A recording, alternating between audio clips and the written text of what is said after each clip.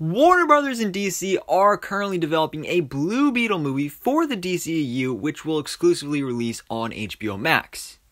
And we've already previously gotten confirmation that Xolo Mariduena has been officially cast as Jaime Reyes, aka Blue Beetle, for this film, which I'm so excited for. And speaking of that, with the official cast list, I guess you could say, or like star list for DC Fandom, it was revealed that Xolo will be appearing there along with the director of this film, Angel Manuel Soto. So we are definitely getting some Blue Beetle updates at DC Fandom just a few weeks away. So I'm really excited for that.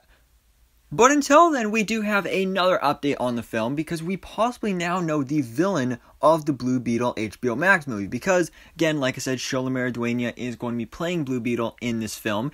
And recently on his Instagram story, he posted this image of Blood Beetle. And of course, did that classic thing of like, oh, actor in a movie posts something on social media and then quickly deletes it. And that usually means that they're teasing something.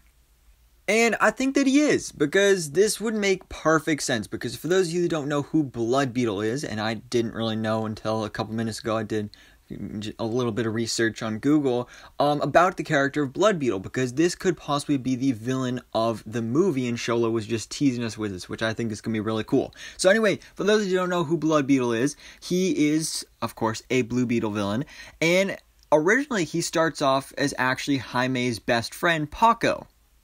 But then as time goes on and Jaime gets more and more deeper into his superhero life as Blue Beetle, his best friend has no idea that Jaime is Blue Beetle. But then somehow he ends up getting taken over by another scarab, very similar to how Jaime gets bonded with the blue scarab and becomes Blue Beetle. Well, Paco bonds with a red scarab or scarlet scarab to become the Blood Beetle. And at least from what I could tell, just from the little bit of research I did on the character, it doesn't seem like he's in control. So it sounds like if he is going to be the villain of this movie, it's not going to be his fault. So it's going to be like he's Jaime's best friend, so Jaime has to battle his best friend, but Paco is not in control. So somebody else is controlling this scarab, and I think that makes a lot of sense, especially for this origin film, because, you know, Jaime is just going to be getting used to using the scarab, and he's going to be learning throughout this movie to control the scarab and make sure that the scarab doesn't control him.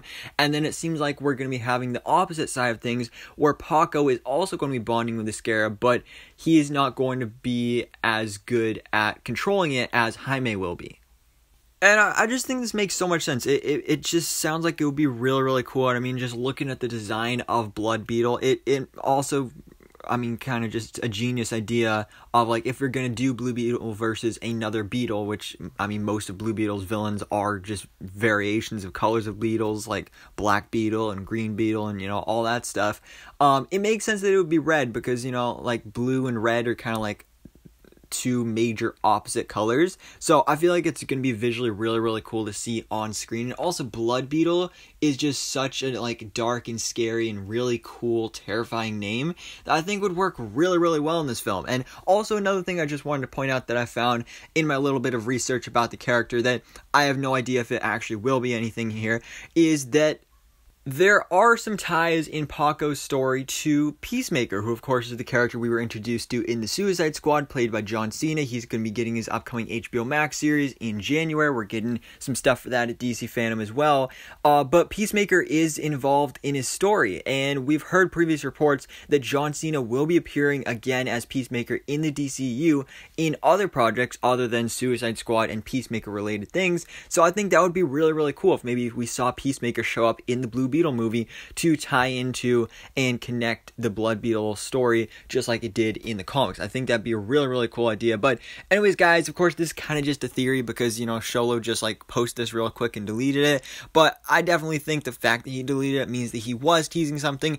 And if this does end up being true and we do get Blood Beetle as the main villain of the Blue Beetle movie, I think that would be really cool, and that gets me really excited for this film. But anyways, guys, let me know your thoughts in the comments below. What do you think about the news that we could possibly be getting Blood Beetle as the main villain of the upcoming DC HBO Max Blue Beetle movie?